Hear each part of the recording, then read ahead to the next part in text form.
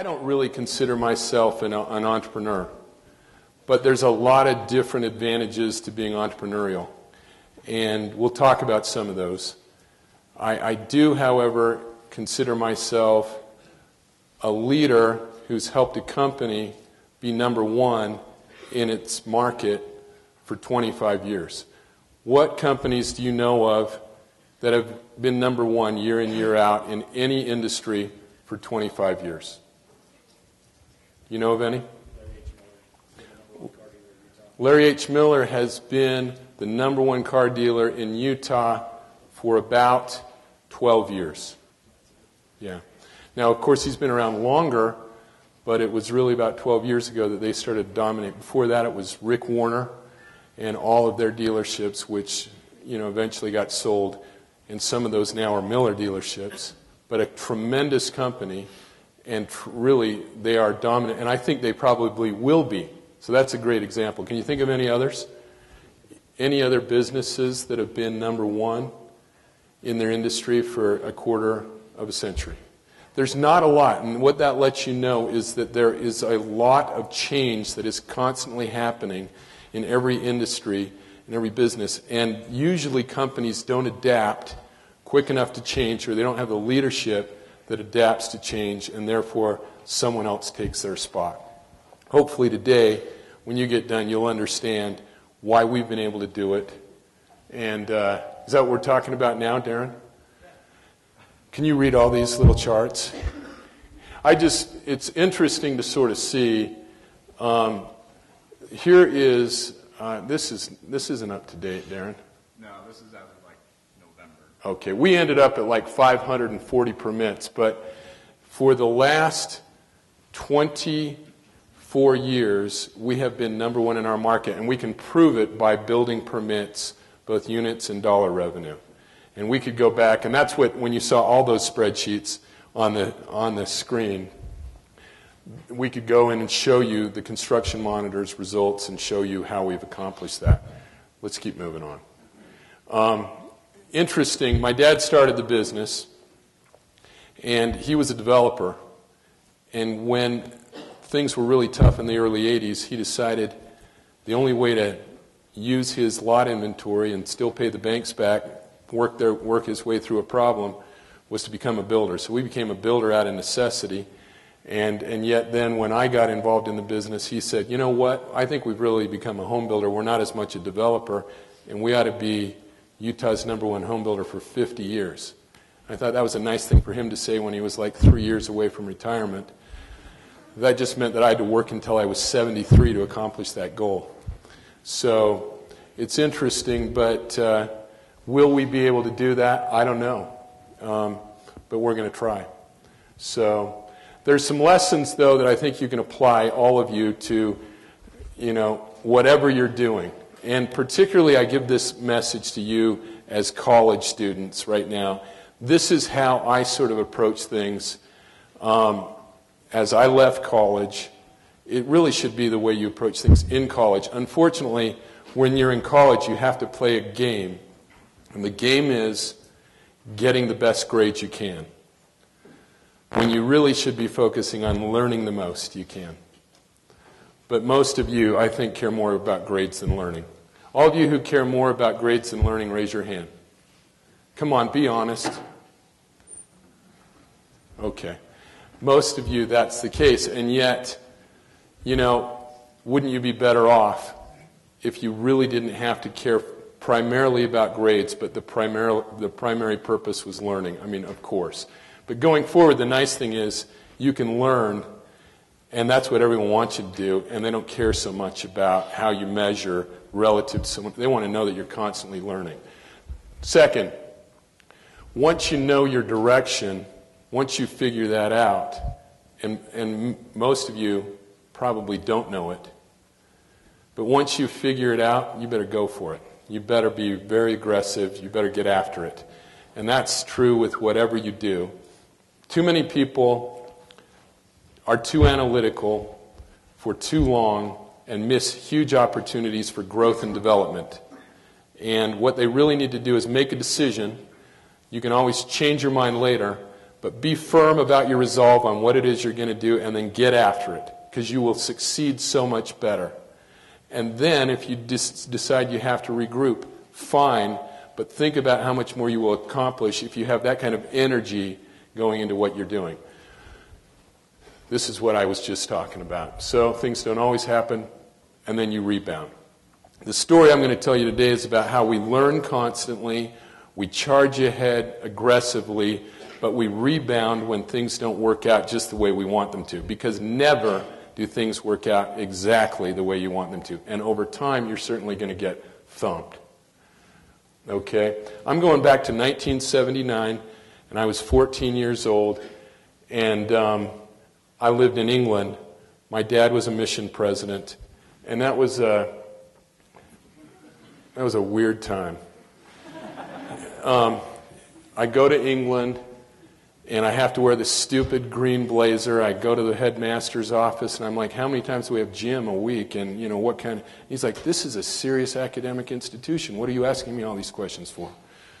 Well, that's what I like to do. I like to play sports, and what am I going to do? And, he was not impressed.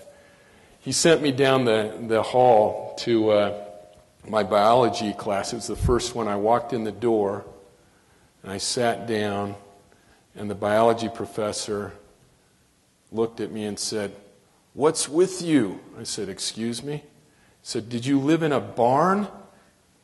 And I didn't know what he was talking about. I hadn't shut the door when I walked into the classroom. It had just sort of tipped back open. This is my first day at school. And I didn't know what to say. So, of course, I looked at him and said, "Yes, I did, in fact, live in a barn. Is that a problem?" And so you can imagine how it went from there. And as I battled through dealing with my headmaster on a variety of things, but I did manage to have fun in a very constricted, very suppressed sort of environment, because I learned to sort of develop my own formula for success. Okay, and I'm going to share that with you right now. When I was 14, bored out of my mind doing these crazy lessons for preparing for my, Altrincham Grammar School discussions and whatever else, I started to think, what am I really going to do? I mean, it was a big enough of a change in my life. I started thinking, what am I going to be? What am I going to do? What am I going to accomplish? It was then that I had this idea I was going to go to Harvard Business School. At age 14, I wrote off and I got the application sent to me in the mail, and I started reading that thing, and it just sort of blew my mind. Wow, okay, this is a different world I'm not familiar with. What am I going to have to do if I want to do something like that? And I started to think about it, but I was also thinking about other things, because truthfully, I know this sounds, almost, absurd, but how does a guy who's really not enjoying school that much think he's going to ultimately get into Harvard Business School? But that was me. And I start thinking more about, how am I going to make money? What am I going to do? How am I going to be a good businessman? I started setting goals for myself. I had a plan in place how I was going to do it. And then I knew I had to work my butt off in order to accomplish that. But, what I spent all my time doing instead of being a student is I started my own business in England selling erasable pens, because the year I went over there was the year that Papermate, Gillette UK, had come out with their first erasable pens. And I thought they were sort of a cool product. They weren't in England at the time. They were just going to be coming. So I went and I met with Gillette UK's, one of their reps, and I said, how about giving me an account? Because Papermate was owned by Gillette at that time, as it is now. And he said, well, tell me what you're going to do. And I explained, I'm going to take these things door to door, business to business. I'm going to get a couple of friends. We're just going to sell a lot of pens. And for whatever reason, this guy just said, all right, I'm going to give you an account. And so he gave me an account, and we started doing this. And it was a riot, but drove my headmaster crazy, because I would wear my blazer door to door after school, and he'd get calls, what's going on? And my best friend and I started doing things. He hauled us into the cops one time. He had us hauled in, and they couldn't really hold us for anything, so they let us go. And then the next week he met with me, and he said, you can't do this anymore. And I said, what do you mean? He says, I've spent the weekend at the University of Manchester Law Library looking up all the case law, and he basically started showing it to me. He said, and this was because child labor laws have become really restrictive after we'd gone through the Industrial Revolution. They didn't want people working, doing certain things, and so you could not take money in a direct point of sale if you were under 16 years old. So I said, okay, that's sort of a problem, and you're in my way. And I just listened to him. And the next week I went back to the University of Manchester Law Library myself. I found the same stuff he was looking at. And I sort of analyzed it. And I went back and I said, I understand the law now. I can't take it in a direct point of sale transaction, but I can sell, and then I can be a delivery boy. And I can take the money in directly from my customer.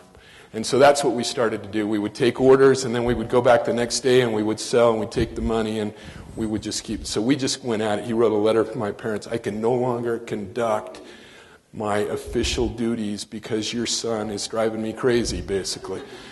And but we just kept doing stuff like that. And you know what? It was a learning experience, but I go back and I go through high school, and I have some great experiences. I sell actually Nikes to all kinds of sports teams with their individual logos on the side back when that was first starting.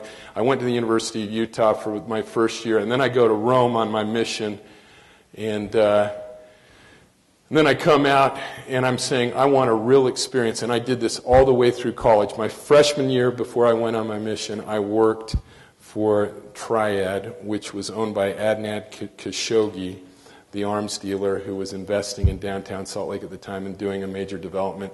I come home, I go to work for the Division of Business and Economic Development at the state, and I'm just figuring everything that I can do to just learn as much as I can about business. I started a couple other things. Then I start working for my dad when I'm in my senior year, and I go into it and I basically say, hey, you know, I'm going to become one amazing salesperson. Of course, I'd had a lot of sales experience just sort of on my own doing these crazy ventures, and I go through that. And then after I go that experience, I applied to Harvard Business School, and it was a shock. I mean, I got in, but and it was a great experience. But it was sort of an interesting time because the real estate markets in Utah were really tough, and my dad wasn't too happy that I was leaving his business. And in fact, in my second year of business school, we had made the decision we were going to let a key manager go, and he wanted me to take his place. But I still had a semester left. So I would just go, I'd get on a plane every week, and I commuted from Boston for my last semester. And I'd go back and forth trying to figure out what needed to be done. Well, our business had gone through sort of a survival mode. My dad had almost lost everything. He had his attorneys and his accountants saying, you have too much debt, you should file bankruptcy. We've got to turn things around, and I said there's some real problems, but we're going to overcome them, the biggest problem being debt. You know, we had poor customer service at the time. We'd been in survival mode, not that we didn't want to have better, but there was just so many things that we had to do. So I start working on these solutions as I come back from business school, and we just start nailing them down, one item after another. And we start making all kinds of incremental improvements. We didn't grow our business a lot at this time. We just focused on improving everything that we did. So you can see that we drove very hard customer satisfaction up. And you can see that I come back from business school in '92.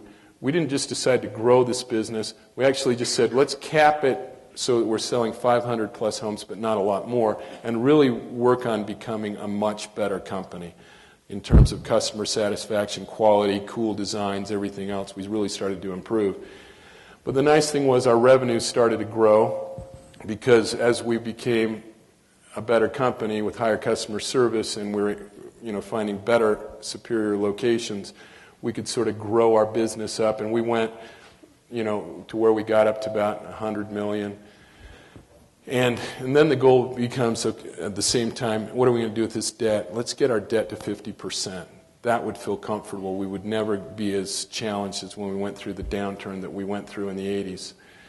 And once we got that achieved, then I say, okay, now we've got a platform for growth. Okay, we've paid down our debt, and we've made a lot of improvements. My dad, though, at the time, this was 1999, he says to me, let's wind it down. In 2 years, we can pay off all our debt. We'll have, we can do whatever we want. He was playing a lot of golf. He was enjoying life, and he didn't want any more risk. And I understood where he was coming from, but I'd already started buying the company from him in 1992, the year I came out of business school at age 27. And I said, we got to ramp it up. And so we had this difference of opinion about the direction the business should go, and I felt it was time to charge forward. But I accelerated my buy-sell so that he was comfortable in knowing what he was going to get paid out. And it was a great time to do that. It had been a tough period, but a decent period. But of course, the next 7 years for housing turned out to be unbelievable. So I was quite lucky that he wanted to be out. He had me accelerate the buy-sell because we made a ton of money in the next 7 years and built these different offices that serviced our business around the state. We had always been a totally sales-driven company, but we started doing bigger projects than we'd ever done before, master plan communities with all kinds of amenities. This is something that and that takes a lot more cash when you do that sort of thing. We start to improve sort of the stature and the quality of our homes even more. We go to the higher end. We start building a lot of move-up housing. And you can see when he wanted to wind down, I wanted to ramp up, and then he retired in 99, and then you can see what happens after that. It took me about 2 years to have bought all the stuff and to get it going, but then we ramped it up. Let's look at the next graph. Do you have not the customer satisfaction, though, pays a little bit of a price. You can see, because as we ramp up, you're hiring new people. Your new people are not as good as the people you've seasoned. And we have the revenue sheet side. This is sort of crazy. So in 99 he leaves. It's $117 million. I actually didn't do much in 2000 when I was first running the company, but I was buying lots of property and getting ready, and then the thing explodes. And in no time, within 5 years, we did one company, one little home builder in Utah. We did $440 million in sales. And we made some good money. So you can imagine if you made even just a small percentage on that, it's a pretty good business. I really, from 2000 forward, I really knew it was important to keep all my best salespeople. We'd always been sales-driven. We took them on trips everywhere. We really celebrated our success with our sales team. Many people were offered jobs to be sales managers and area managers at other companies. They stayed with us because we treated them right. And then we know, after 2006, what happened to the housing market. You saw the financial crisis come in, and again, remember up front I said you got to always be learning. You got to have this unquenchable appetite to learn. But then what do? You charge ahead. But when you charge ahead and something bad happens, you don't just keep charging ahead. You're a learner. You got to be open. You got to be listening. You got to be watching, and you got to rebound. So it was interesting. In 2005, I was always paranoid because I'd lived through some tough times with my dad. I worked for my dad for 5 years just making payroll and not having enough money to do anything else. I drove a Honda Civic. I was very modest in the way I spent my money. I saved about half of what I earned, and I just was frugal. I had not, fortunately, grown up in a hot market. And those of you who are feeling bad for yourselves coming out in a more challenging market, don't feel bad for yourselves. It's the best thing that could ever happen to you. You will be so much better off if you battle and get the opportunities that you get because of your hard work, your initiative, and your skill, not because it was an easy market. Because when the market cooled, I was confident. In fact, I was paranoid that it would cool. And that's what you call productive paranoia, which I think everyone should have. And in 2005, I was already anticipating the downturn of the market. This absolutely allowed us later to crush our competition. But I said at this point, anyone who buys an Ivory home, because everyone was wanting to buy homes and flip them, I said, that's not happening here. So we came up with this joint value agreement, and we'd have our buyers sign it. We wouldn't allow that to happen. In 2006, I'm asked to be a director of the Federal Reserve. I go to San Francisco frequently, and they want me to report on housing in the western United States. I really focused on Arizona and Nevada. Those markets scared me to death. And then I started thinking, could what happened in Arizona, or what's happening in Arizona and Nevada, happen in Utah? I drove through an Arizona subdivision Lennar had built. There were about 50 homes, all sold on 4 streets. I went into the salesperson. How come there's only 2 homes being lived in? She said, well, they're all just buying as investors that are going to turn these houses. I said, that's a disaster waiting to happen. This is going to be a ghost town. In fact, I wrote the ghost town article, turned it into the Federal Reserve, and it was the only time my actual Federal Reserve report that went to San Francisco made it all the way to the FOMC, and they were talking about it. We've got this guy out in the West who's saying housing's going to crush our economy and it could be really bad. And, I go to the newspapers in Salt Lake and say, we've got to slow down this speculative purchasing. And the other builders and developers are saying, what's he doing? He's going to hurt our market. They would never say it to me, but they'd say it to like the head of development for me. And I'd say, I hope we do. I hope we slow down this market, because the more we can slow it down, the healthier it'll be over the long term. And for us, the nice thing was, we ended up selling a lot of homes during a period of time that no one else did, because they were competing against their own resales that had been purchased by sellers that were investors. In 2006, I met with all my subcontractors, suppliers, and this is just a hypothetical graph. I said, I've got to have a graph to tell you the story. This is what's going to happen to the housing market. Demand isn't going to change. The red line, demand looks solid. Demographics in Utah look good. People are still moving to the state. People are still having babies. This is a great place to be a home builder. But the supply that's been lagging is now starting to get ahead of demand. And in fact, the green line will be an injection of investor sales that it's going to really hurt the overall supply imbalance and will cause prices to go down. So I'm sitting there trying to explain to subcontractors, suppliers, land sellers, everyone, what the deal is. Only a handful of them really got it. But we stopped buying property. You can see in 2005 we bought a lot of stuff. And then after that I stopped buying as many lots. And really, I didn't buy anything new, but I followed through on some of my own contracts. But that allowed me to pay off debt. And by 2009, June 11th, we had paid off all of our debt. So every lot, every home, everything we were building and constructing was on our own cash.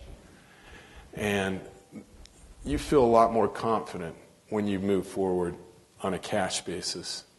And we had done that. Now, again, you get sort of the lesson of the day. You learn like crazy. You charge ahead. But then when things go wrong, you step back and you take a look.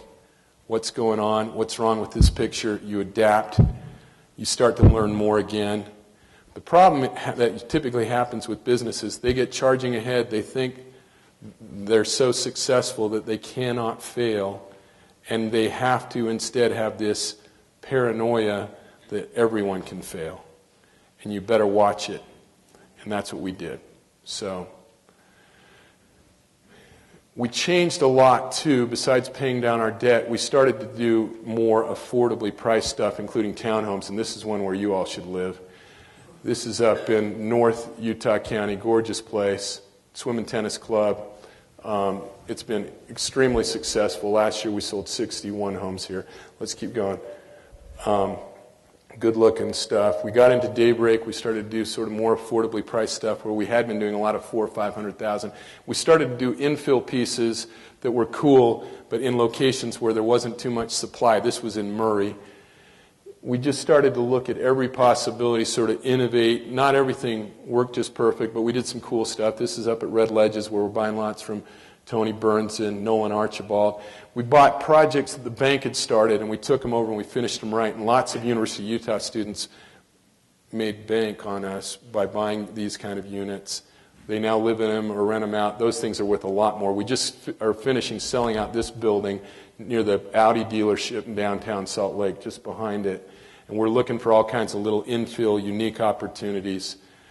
But innovation took a new level as we started to go through a tougher market. And we were ready, and we had cash, and we could do stuff. And while people were battling with the banks and trying to figure out how to stay afloat, we were flush, had cash, and could innovate. And we started focusing on things like sustainability. Ivory Financial Fitness was our answer to our salespeople coming to us and saying, we got too many people who can't get the credit scores they need to buy.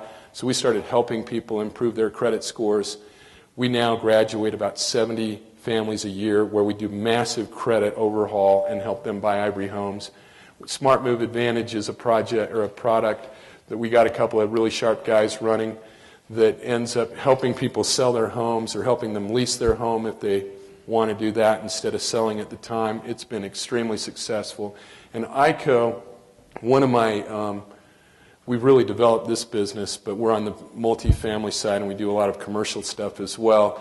And my buddy from business school, who was a partner at McKinsey in Dallas, I talked him into coming to work for us and running the ICO side of things.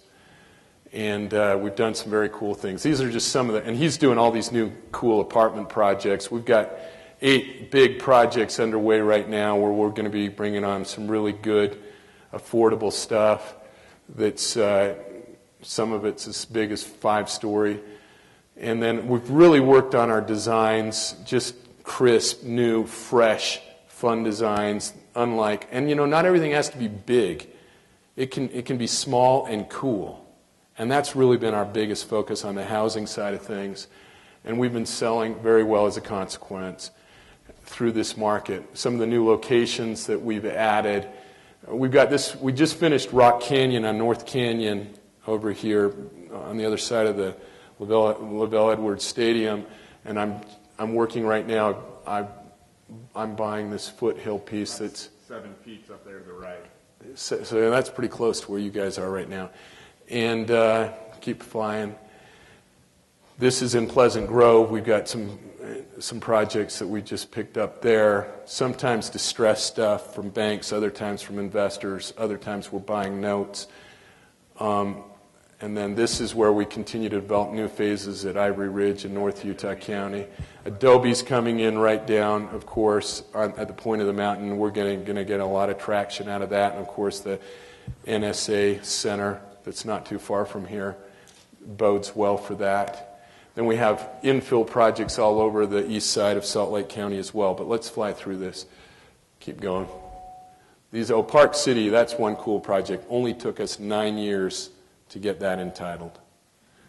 And Park City, it's right near the new hospital and the U.S. Ski Center, U.S. Ski Team Center, National Ability Center. But the cool thing is too, even though while we were growing, we dropped down customer satisfaction, as soon as we figured out what was going on and things slowed down, we got focused again, not only on innovating, but getting back to the basics, customer satisfaction. And last year we actually finished up over 97%. This hasn't been updated, but it's the highest it's ever been. And our revenue is just starting to come back. We ended up with about $141 million in 11. This isn't up to date. And that doesn't include our multifamily. So, and of course, we're bouncing back now, just starting to bounce back. We'll do 530 closings on the single-family side. We'll do 404 completions on the multifamily side, and we're rolling forward. This sort of shows the combined. This is what speaks really well for housing in Utah. Basically, there's huge pent-up demand for household formations that should have been formed. How many people are staying in people's basements, doubled up in an apartment, holding off on their purchase because they want to wait to know that their own situation is secure. And because of that, I've worked with the Office of Planning and Budget at the state to figure out these numbers, and they are going to really jump up dramatically in the next 3 years, which is going to bode extremely well for housing. And this shows you sort of where Utah's permits have fallen to, and you can see they're almost back to the 1989 levels in terms of single family, but apartments are starting to pick up, and our forecast for a pickup coming here going forward. So let's just keep rolling. That's the presentation. And I know we've got about 8 minutes. We're going to answer some questions upstairs, but I think I'm just going to open it up here if anyone has something that they want to ask about what we're doing at Ivory Homes, about our take on things, and then I know they want us to go upstairs and answer any questions if you want to ask something more personal there, but feel free to ask it here too. Any questions? If not, yeah. I read a report recently that said that housing is shifting more towards multifamily versus single family, just because people don't want to buy their own house anymore. So they said we might see a trend where people go with single family. The question is multifamily is taking off and single family is not. The truth is multifamily is taking off, but it's already too late to get into multifamily. It's going to have the same issue that it always has. It'll get too hot and it'll cool down, and right when everyone's getting into multifamily they shouldn't, and then single family is going to be taken off. So that's what we're planning on, but we've been in multifamily planning for this for the last few years. We're in good shape, but we know that it's going to sort of trend down in the next few years after this little building boom, and then we'll be on our way. But yes, Nate. Where do you see pricing going as permits start to come? 90% of the economists across the country believe that pricing and the overall market has hit its bottom, and it's on its way back up. So, and it's really location sensitive. Where there is incredible supply, there still will be some pricing hits, but in most areas where things have been sort of chewed through, it's going to be solid. So I'm going to wrap this up and just say this, and then we can talk more upstairs, but here's my challenge to you all, absolutely, do what you have to do to get good grades, but don't make that your focus right now. Get outside of that mentality that causes you to focus on this little tunnel that's going to get you to graduation with a certain GPA, and throw yourself in to doing things that is going to broaden your experience base and give you additional perspective. Go take jobs that no one else is interested in. Try little entrepreneurial ventures that no one else is thinking of. Try lots of things that are absolutely going to give you tons of experience and give you lots of confidence. Then charge ahead as you figure out what it is you want to do post-graduation. Throw yourself into it. Don't be afraid to take that different trail and hit it hard and go at it 100%. And then if it doesn't work, don't worry. You can rebound. You'll get back on your feet. It's this cycle that will make you ultimately successful. And don't get caught in the traditional patterns of doing things the way everybody else does. Not only will you be more successful, but I think you'll have more fun, and you're certainly going to learn a lot more. So have a great day.